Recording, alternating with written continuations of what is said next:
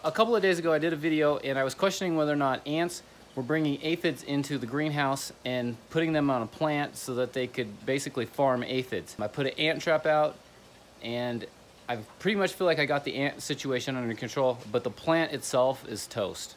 All right, so there's the ant trap. The ant situation really does seem to be under control in here.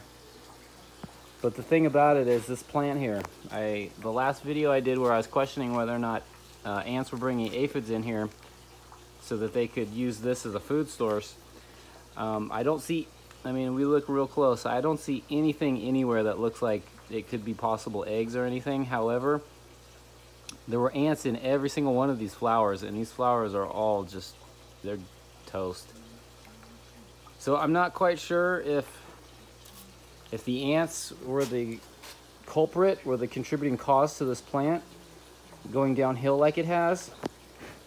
It has been very hot, and maybe it's just a combination of the two. But I do have the one plant that was really the question mark here. This one here. This is where I had all the aphids, and I've rinsed this plant off 2 times with a hose. And this is like, I mean, the plant doesn't look super great right now, but the aphid situation is totally under control on this. So okay, well, I really don't know what to chalk this up to. I'm glad though that I caught the pepper plant when I did, because there was a potential for a massive aphid outbreak in the greenhouse, but I caught that early on. I cleaned up the pepper plant, and it went in like 2 days, and then I hosed it off again. I feel like the pepper plant is totally good now. I didn't use any chemicals whatsoever, just a hose and water. That's all it took. And so that looks good. I don't see any possible outbreak aphid issues in the greenhouse, so that's a bonus. But when it comes to that tomatillo plant, I really know what to chalk that up to. I don't think that the heat has helped it. It's been really hot in the greenhouse.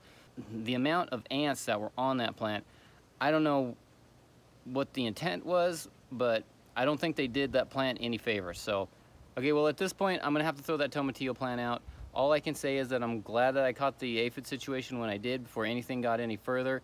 I don't know what to think about the ants on that plant. I don't think they did the plant any favors. But I'm just gonna have to, at this point, I'm just gonna have to be thankful that I caught the aphid situation when I did, and whatever else happened. I'm just gonna have to like let it go and keep moving forward. That's what I got for today, guys. Thanks for tuning in.